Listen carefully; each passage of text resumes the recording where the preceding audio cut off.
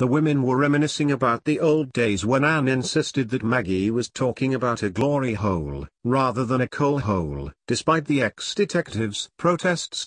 In a clip, shown on KBOT, Maggie told the women, they used to have a coal hole in the cellar. Remembering, Anne said, oh, the coal hole, yes. Maggie then tried to remember what else it was called, when Rachel spoke up, declaring, a glory hole. Horrified, Maggie said, no, a glory hole's something else.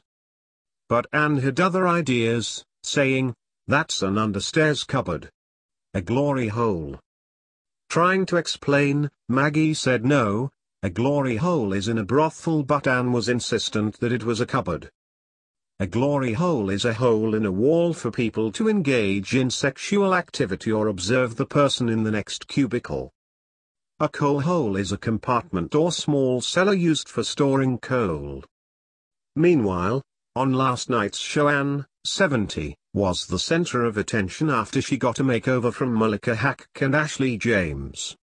Showing off to the other housemates, Andrew was quick to praise her on her new look. The apprentice star told her, Anne, wow! You look beautiful, young lady. Taken by the compliment, Anne let her flirty side out and granted him permission to wolf whistle his approval.